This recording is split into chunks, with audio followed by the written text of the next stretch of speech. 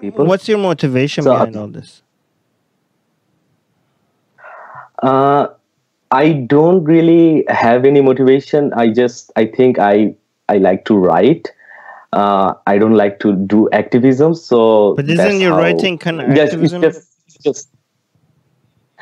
It is, of course. It became activism, and the topics I choose also aligned with secular activism, atheism. But motivation, I'm not going to heaven for doing this. I'm not getting paid for doing this, so it's just something I like to do.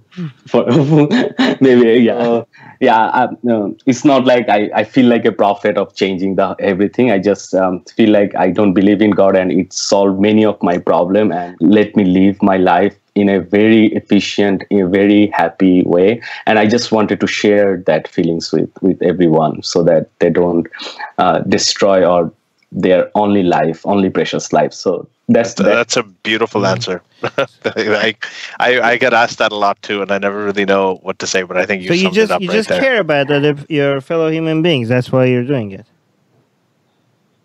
Yeah, you can say that. Secular Jihadists is an increasingly influential podcast with much of its growing audience in Muslim-majority countries, advocating for atheists, secularists, and Enlightenment thinkers. We want to reach out to more people.